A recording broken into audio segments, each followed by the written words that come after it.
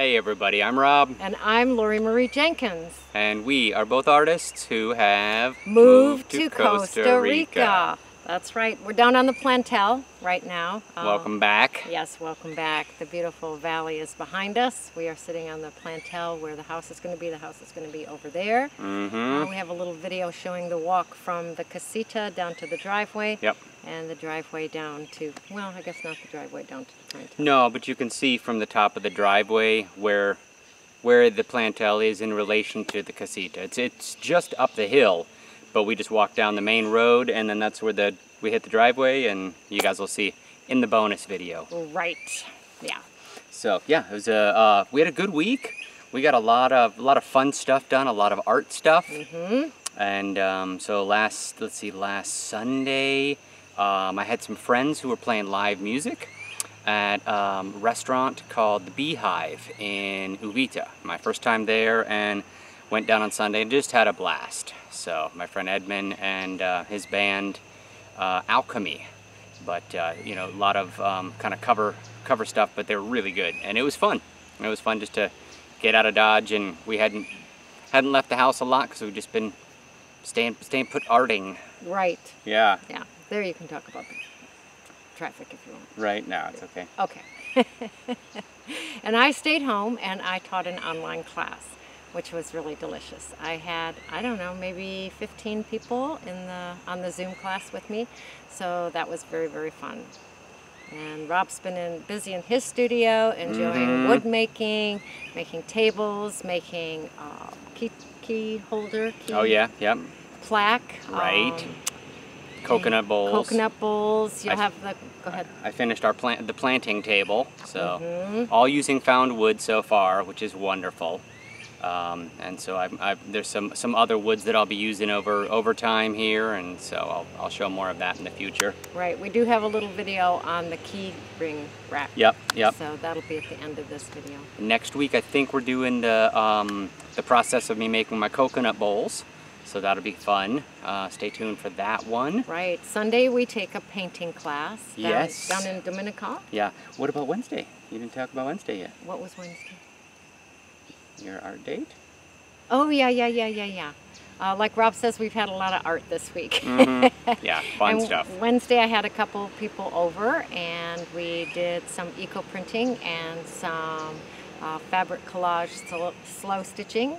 So tell them what eco printing is. Okay, so eco printing is, I use watercolor paper, and I put leaves between each page, so 5 to 10 pages of watercolor paper with leaves, and then they're tied together, and then I boil them for 2 hours in rusty water, and then it comes out with the gorgeous leaf prints and nature, just nature prints. Yeah, they're amazing. They're amazing. They're Sometimes beautiful. The colors of the hibiscus and the flowers show up in the paper.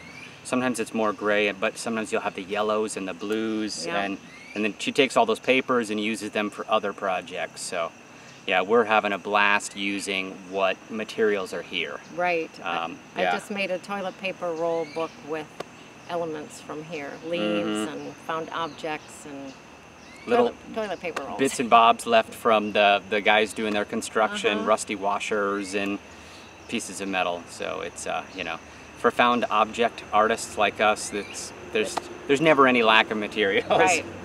Imagination. You need your imagination. It turns into something pretty beautiful. Yeah. And then, like Lauren Marie was saying, this coming Sunday, we've got a fun one coming. We're actually taking a painting class. Yes. Yeah, and so it's a woman, we have seen her work around the area, Dominical and Uvita. Her name is Pia Cat. And just an amazing painter, but she's teaching classes. And so we're taking a class Sunday morning, and we'll really see what's up. Yep. It'll be fun. It looks like acrylic painting class. She uses a lot of bright colors. Fingers and palette knives and just, really textures and stuff. It'll be fun, something new for us. So we'll show you the results of that. Yep, so that's Sunday. And it seems like there was something else I wanted to say. There were a couple of questions. One was, we've answered in the video as to where the casita is, where we park, where the driveway is. Another question was when we had the guys living with us, which we will have them again. Yeah, for a short while. Yeah, for a short while. Their bathroom was hooked up to the septic system. Yeah. So it was a real shower and bathroom, and yeah, it wasn't like a porta potty. The way you see in the States, they bring a porta potty, but they don't have the people living there either. Right. So. They're not staying there every night. And, Yeah. And so yeah, it's a really good system. And eventually, when we have the plans together for the big house down here, there's actually going to be another cabina built, like right over here, and that's where the guys who are building our house will live. It's just too far from up top to keep an eye on things and just all the walking back and forth. So we are going to have some guys probably moving back in up top for, I don't know, maybe a couple of weeks because we're having drainage work done here. And anybody who's been to Costa Rica knows how important drainage work is. Right, or anybody that's watched our videos knows how important the drainage is. So we're getting sort of concrete half tubes put down along the edges of the driveway. They're called cunetas, and they're basically just rain troughs. And so when the water comes down off the hill, it's diverted into those, and then we've got these big concrete boxes with pipes underneath the driveway, so the water ideally goes where we direct it to, and so we have less issues with water just running over and knocking trees and dirt down. Right, I laughed when he said that it's kind of a walk between the casita and here. We got down here with Hudson and the camera and didn't have the memory card in the camera.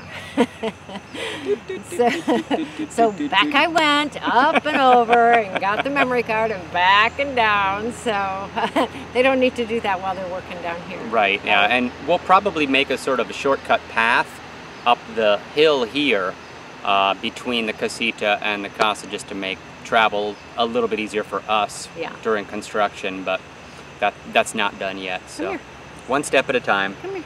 But yeah, the plans are good. We have the engineering, the soil engineering for down here, so we know the best places to build, how firm the soil is, and how deep we need to go for foundations. So a lot of really good information, which all goes to the architect with our drawings.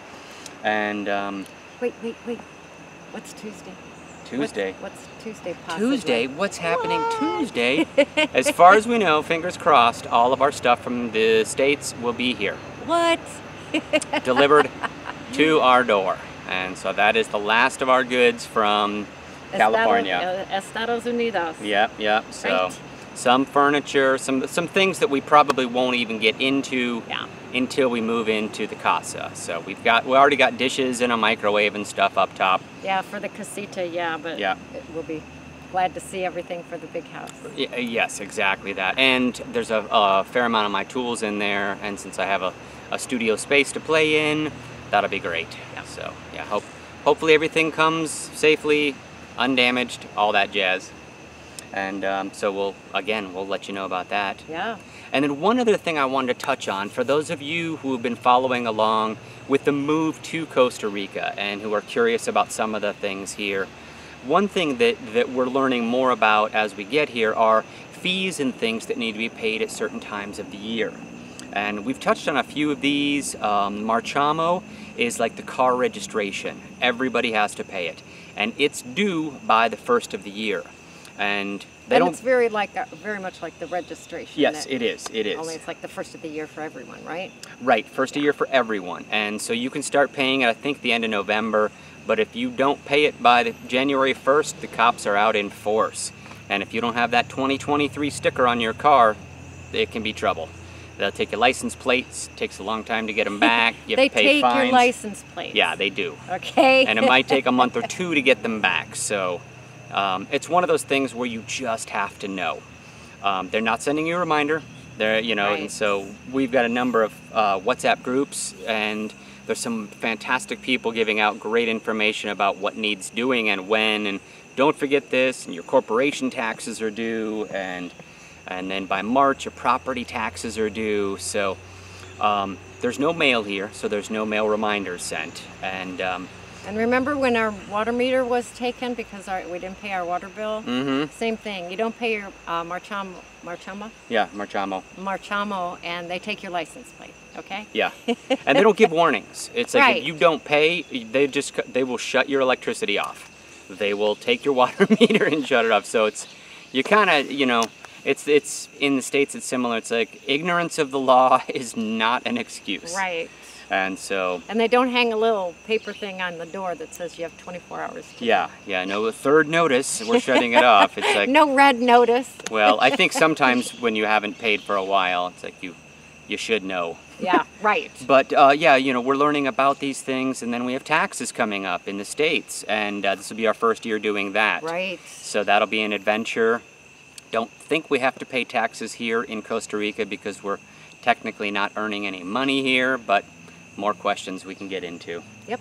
And so, you know, everything we learned this year will make next year that much easier. Oh, sorry. And so far we haven't had any big stopping of anything. It's just, oh, okay, well, learn this and do it and right. figure out where to go to pay it and all that. Yep. But, yep. And having the Costa Rican banking account.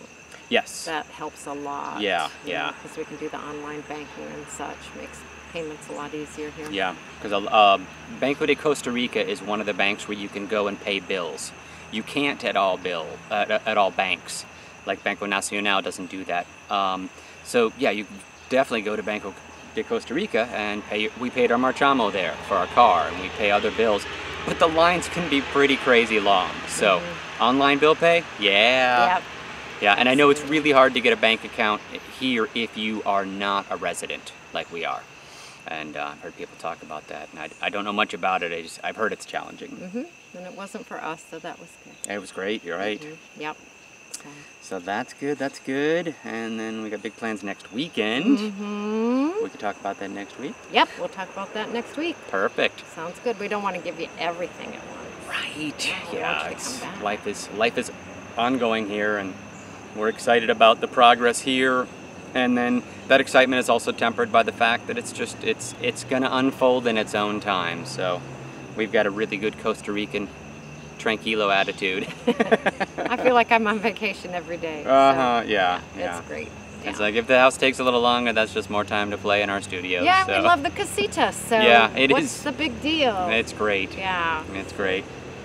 Get to take Hudson down here, and he can run around, and we've gotten to see a few friends' houses. Oh my gosh! Fun ideas. Yes, and somebody saw deer here. Oh yeah. You saw pozotes here? Oh my gosh, pozote is the Costa Rican name. They're coatamundes, so they're kind of like big, long-tailed, long-nosed, raccoonish guys. Yeah. But the males are solitary, and the females and babies travel together. And I saw a pack of them just down the hill here, and 20 or more of them. So the first time we've seen them here on our plantel, but we saw a pack about that big when we were at Hacienda Baru 2 weeks ago. So very fun. So deer and agouti, which are little like guinea pig things. Thank you. And then pozotes, and then of course the birds. Good boy. We got hawks and toucans. We just saw an oropendula right now. Yes. And butterflies, hummingbirds we see all the time. Yep. So it's pretty lovely. I think spending more time down here, we're going to be able to see a lot more of what goes on in the valley, and that and get some good binoculars. Right. Absolutely. Yeah. Okay. Important thing. All right. Good? Feel good? Feels good. Okay. Thank you for all of the questions and comments. Lori Marie does the lion's share of answering all of those, but we also try to answer multiple questions. If a bunch of you guys have the same question, we'll talk about it. Yep. So yeah, keep giving us the thumbs ups, and keep watching. Thank you so much for your support on our journey. And come back next week. We'll have a painting to show you. Oh yes, that'll be fun. 2 paintings, 1 each. Yes, well, at least his. We'll see. She'll have 2 done in the time it takes me to do 1. I'll be putting underpants on it. Okay, everyone. Thank you so much for supporting us on our journey. We'll see you next week. Pura vida. Adios. Ciao. Okay, well, thank you for all the questions. Lori Marie does a fantastic job of answering them, and try to come back to things when we need to. Is that your phone? Here. Hello?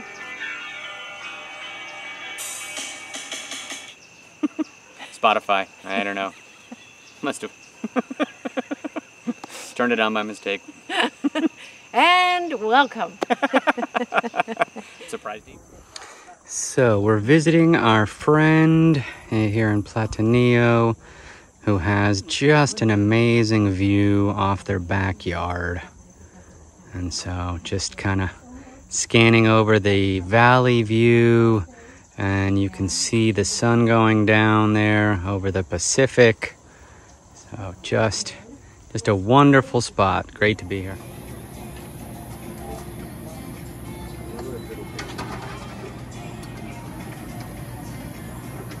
So we got Michael, executive chef here at Beehive, with an amazing looking roast pig. So some of you have asked about parking here. This is our front gate. And there's the house, and there's the road. So we have plenty of room right here when we pull in off the road. And then same thing on the other side when we pull in. We got lots of space here, so we can pull in and stop before the we need to open the gate. So we're still walking down towards the plantel, and you can see the lovely valley view here. But it's probably, I don't know, 100 or 200 yards, if that, 150 yards. And so we're coming down the road, and then you see Loie Marie down there. She got Hudson and our camera. We're gonna do our video on the plantel. But what's happening here, this is the driveway. Comes right off the road here. And we got a nice flat spot with the gravel so we can park. And then here is the gate. Our private property, my lovely, beautiful bride. And then there it is. So down there's the plantel. Up there's the casita, and that's where everything is.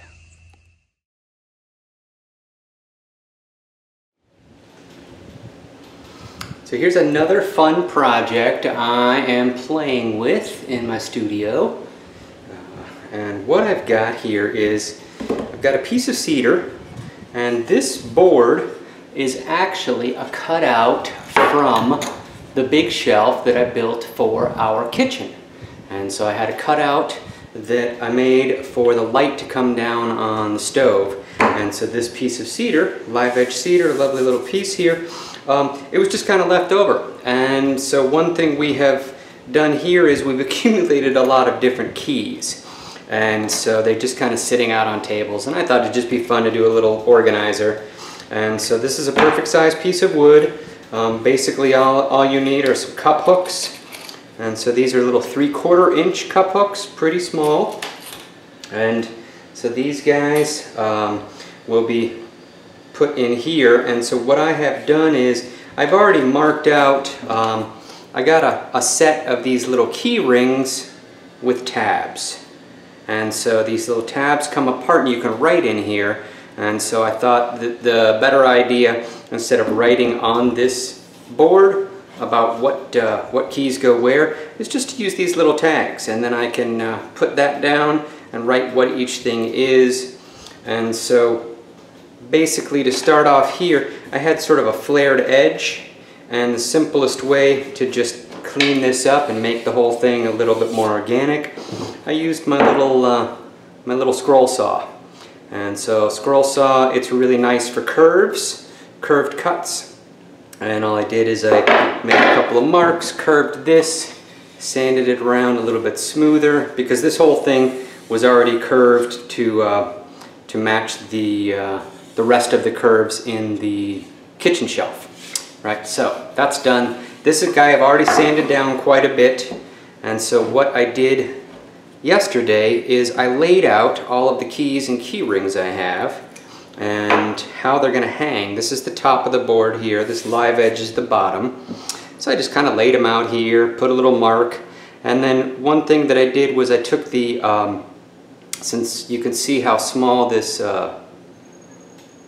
cup hook is, I didn't want to go through the board. So once I had all of these little spots marked where I was going to put the key rings, and I think there were eight of these little tabs with a key ring on them that came in a set, but I have a couple of larger key rings. And so I think there's going to be 10 little hooks on here. And I'm not going to put them all out right now, but you can basically see what's going on. So once these guys were laid out and I knew where I was going to put the cup hooks, then I actually took a picture of it so I can put them all back in the same place. And then to drill the hole for the tiny little cup hook, without going through, I took the right size drill bit here, and you could just kind of size it up based on the drill bit size. But the key thing is to take a little bit of masking tape. And so I've got the depth of the threads on the cup hook, and I can see how deep that is. And then I've got this piece of masking tape that I just wrap around the drill bit. So when I'm drilling, I get to that point and stop. And so it's just a way to ensure that I'm not going through the whole piece of wood. Now this will be mounted on the wall, so it wouldn't really matter, but it's just, it's like a nice little tip. If you don't want to go through a piece of wood, mark your drill bit and stop when you get to the tape. So that's basically done. All the holes are marked, all the holes are drilled, and then next steps for me are twofold.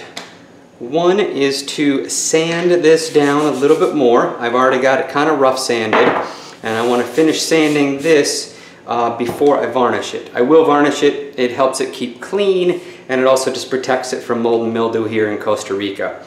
And the second thing is on the back, I'm going to put hangers. And I haven't figured out what I'm going to do yet, so I'll get back with that in the next video. It's either going to be a couple little pieces of wire back here held on by screws so that it rests. I think one hanger in the middle is going to make it too wobbly. And another option I'm looking at is an old piece of rusty chain which it hangs from. I like the idea, but to have this chain up, whatever screw is in the wall would be visible. So just aesthetic decisions, but I'll come back when we're ready to varnish and put the other stuff on. Okay guys, the key shelf or the key holder is all ready. It's drilled. I've got a chain for the top, which I'll show you later, ready to varnish. So I've got my paintbrush. What I'm using is a speed dry urethane varnish. Barniz is what it's called here in Costa Rica. I haven't played around too much with other finishes. I like this a lot though. This piece of cedar will need at least 2 coats. Depending on how it looks, I might do 3. And so do 1 coat, light sand, give it a little bit of tooth for the next coat, and we'll see how it looks after that.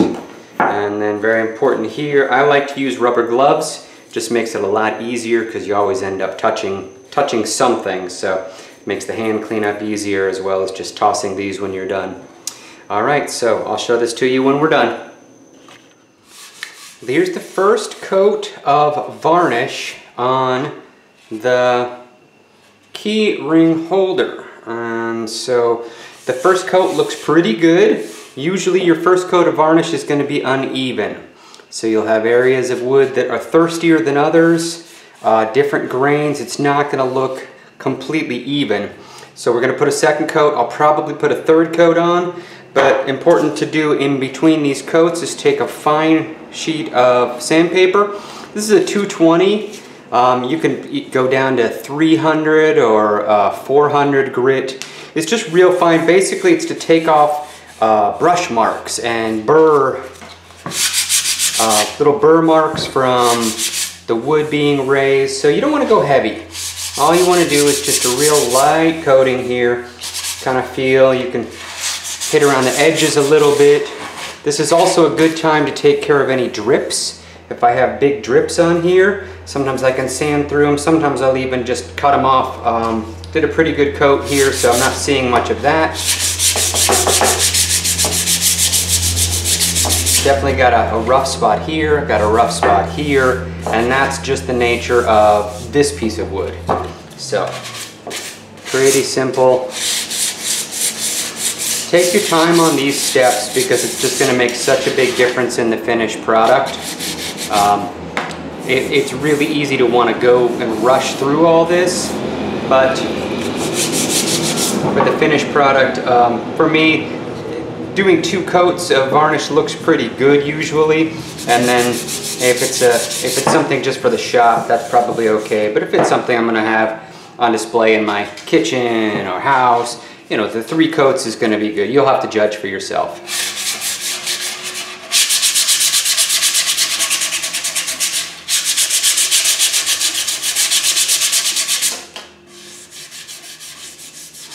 So you see that some of these areas, I'm hitting a little bit harder with the sandpaper. And that's just because the wood has popped up a little bit. If it was dry, and then it gets the moisture from the varnish, it just swells out a little bit. So you feel some of the grain.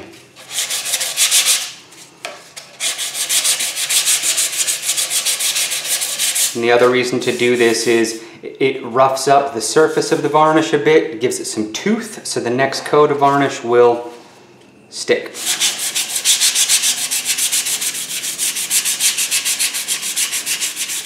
You can kind of even hear the scratchy sound when I hit a rougher area. And that's about it. That's going to be about it. Got a little sharp spot there.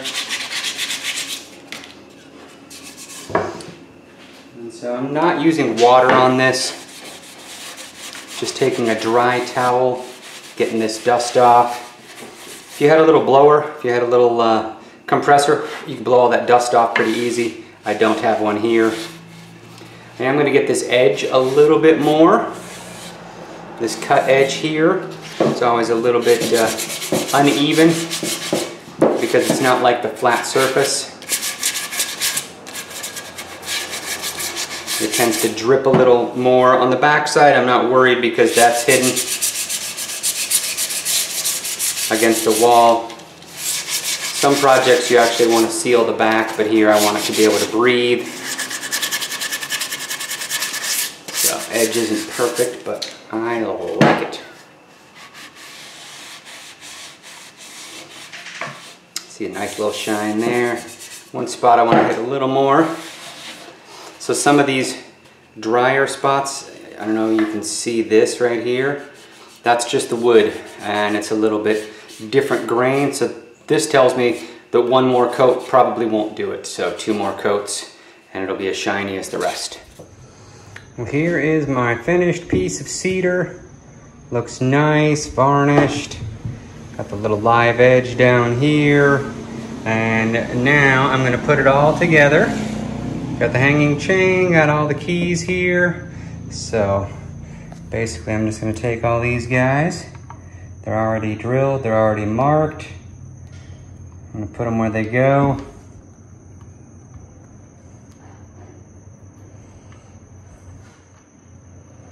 Lay it all out, and I'll show you what it looks like when it's all done. There it is. Finished cedar keychain rack. So keep them all straight. Got little plastic doobie guys to write on so we know what's what. And so fun use of an old piece of wood, found piece of chain, and all done.